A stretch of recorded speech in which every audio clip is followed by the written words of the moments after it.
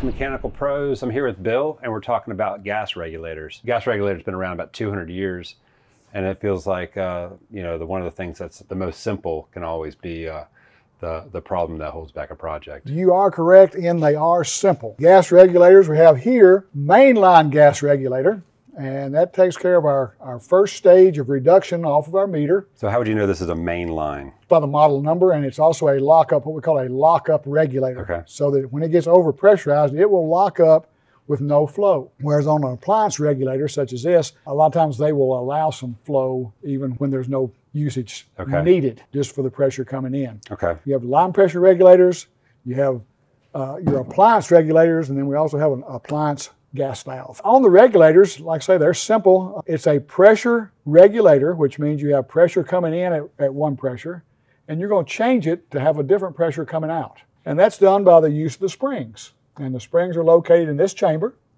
and you put tension on that spring to operate the diaphragm that's underneath there. Okay. We got a diaphragm in here, in between the sandwich here. Mm-hmm.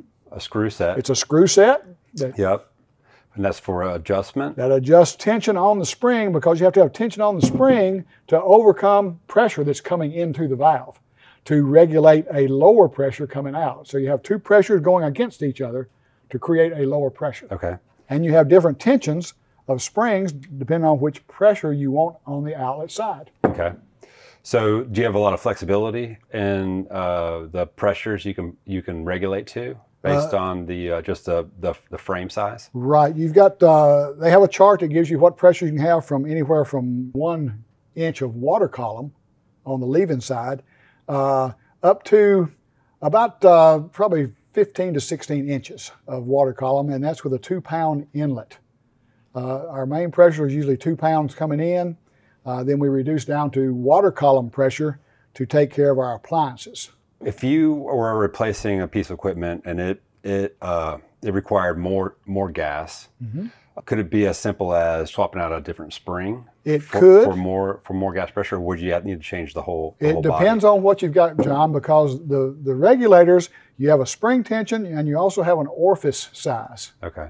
Because you have a pressure coming in, you're going to reduce that pressure based on an orifice size that you're pushing that gas through at that pressure. If you have a small orifice, you wouldn't be able to increase your pressure on the outlet side because you have the same thing coming in. And it has a range, and the range is usually 3 to 6 inches of water column is the range within a spring. Okay. On that. Boilers, they like constant gas mm-hmm. at a constant pressure, and they want to have that continuous flow to combust. Mm-hmm. And so this regulator is stacking it up almost like an expansion valve, right. And then allowing that certain flow to go through and regulating that constant flow. That's correct. Okay.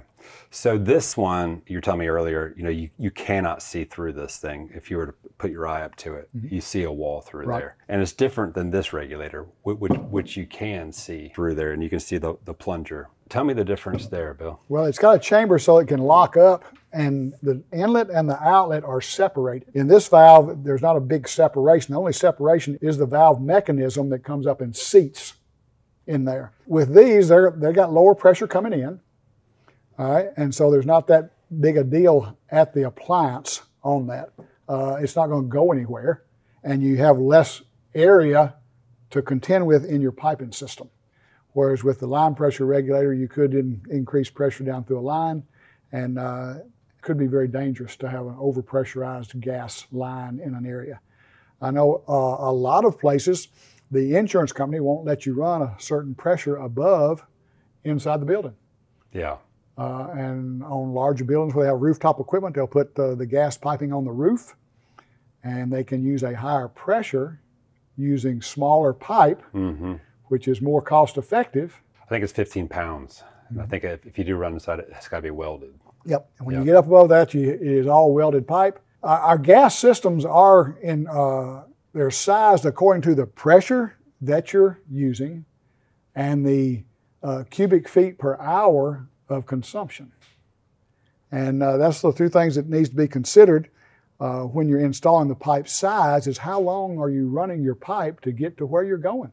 And that's why we have the line regulators So you can have a line pressure that might be serving several pieces of equipment, and then you'd have your regulators at each piece of equipment. Is there a certain orientation they need to be in? You know, can you put them horizontal, vertical? Does it make a difference? These that we have here are for a horizontal pipe run. Okay. All right. They do have another style, which has the seat it can be in a vertical position because this can be configured differently from what it is here. This can only be configured in this position, and it needs to be in a horizontal position. They have another one that has the valve body. It can be in a vertical position, and it comes over, and this will be setting in a horizontal position. This piece here needs to set in horizontal, but it's a two-piece application that's made together where it can be moved in a different apparatus. And what about indoor, outdoor? Is there any difference between? Indoor and outdoor, sometimes they'll take the outdoor and they'll put a different paint on it to resist some of the weather. But as far as the regulators, they can be either indoor or outdoor. They do have a vent opening. All of them have a vent opening on the top side of the diaphragm in case you have a rupture. If you're indoor, that needs to be piped to the outside. Okay.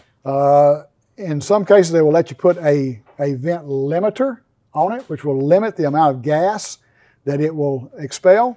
And if you're outside, they want you to put a preventer on there so that you don't get trash down in there, because it's going to be in this position, so water could get in there or debris, and they don't want to get that inside the valve. But that needs to be open to the atmosphere so it has a reference point. Yep. Gotcha. So if you were to vent this, take this and pipe it outside, could you just use PVC, or do you need to use copper? Copper tubing is the best thing to use because of that. If you've got, say something happens within the building, the copper tubing is going to withstand some temperature changes. Right. Yeah. And if it happens to be a fire or something, it's not going to deteriorate and then add to the problem if your gas is being expelled in the room. So don't use PVC. Don't use PVC. Use copper tube. And one other thing from a safety standpoint, don't ever use your gas regulator as a shutoff valve. Always use the main, or find a main for a shutoff. It can prevent flow, but there's no way to guarantee that. You also need to have like you say, your shutoff valve and a strainer to make sure you get no debris in there, and then you go into your regulator. On your adjusting, you adjust clockwise to increase the pressure and counterclockwise to decrease the pressure on the thing.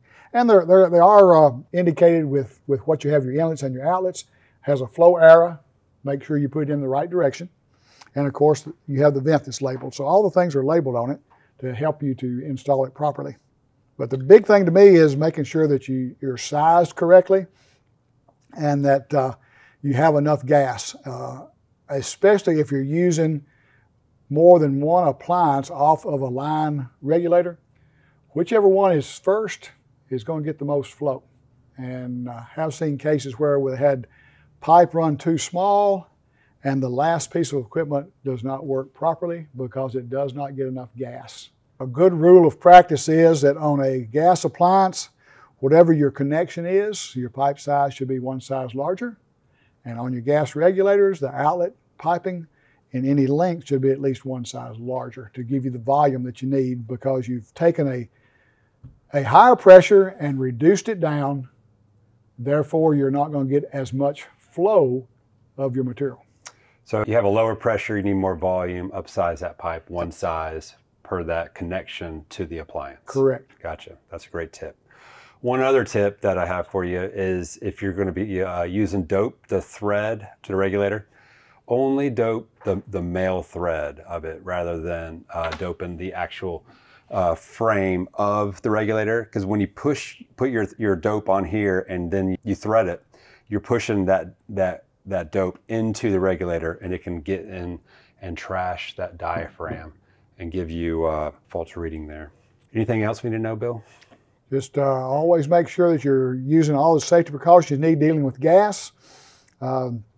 Anytime you're working with gas, make sure you know where your shutoff valves are, and before you open up a system, make sure your valves are closed. Okay.